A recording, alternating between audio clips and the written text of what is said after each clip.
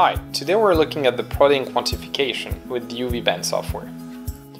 To load an image, click on Open an image and select it on the list. Then simply choose the right analysis to be run, here optical density grade. First step is for you to define the lanes and bands of interest. Now the grade can easily be adjusted with certain numbers of rows or columns based on your sample, as well as the inner and outer circles that basically consist of the area of analysis. Once the area is set, hit Next. Now the software allows for background subtraction should there be some noise on the picture.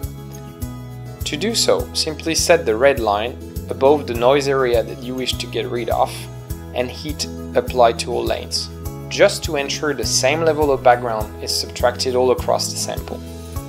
Once you're happy with it, hit Next.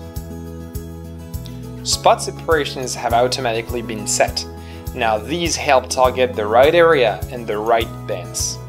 You can easily adjust those should it be necessary, and hit Apply to all lanes to ensure once again that the same area is kept all across the sample. Once you're happy, hit Next, and you finally get access to the data. Now the data is available either in terms of area, shades of gray, which is called height, volume, and percentages. You can choose a certain quantity of reference, for instance 100%, and a specific band or bands to be used as the quantity of reference. For instance, if A6 here is 100%, then select A here and band 6 on the list. You'll see that A6 here is now 100% and all of the bands are compared to A6.